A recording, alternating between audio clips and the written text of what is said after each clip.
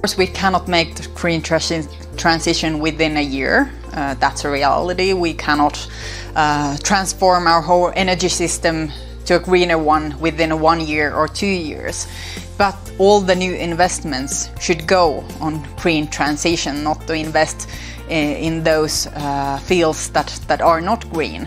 Of course, we have to buy coal and gas and oil from the global markets to Europe right now, but at the same time we have to invest in green energy. For example, Finland, we have done that already. We are doing it as we speak, and we have done and diversified our energy mix beforehand, and we have been preparing for different kind of situations, and that's why we are not that dependent on Russian fossil fuels, and that's a very good thing. And now we have to make sure that everybody else is on board as well. For example, we are and have been investing in wind power, and I think if I remember correctly, this year those energy sources will peak and hopefully also get the prices down quite fast. Of course, we cannot make the green transition within a year.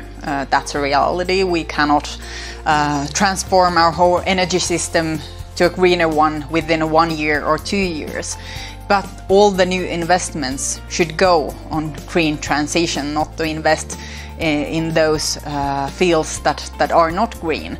Of course, we have to buy coal and gas and oil from the global markets to Europe right now, but at the same time we have to invest in green energy. For example, Finland, we have done that already. We are doing it as we speak, and we have done and diversified our energy mix beforehand, and we have been preparing for different kind of situations, and that's why we are not that dependent on Russian fossil fuels, and that's a very good thing. And now we have to make sure that everybody else is on board as well. For example, we are and have been investing in wind power, and I think if I remember correctly, this year those energy sources will peak and hopefully also get the prices down.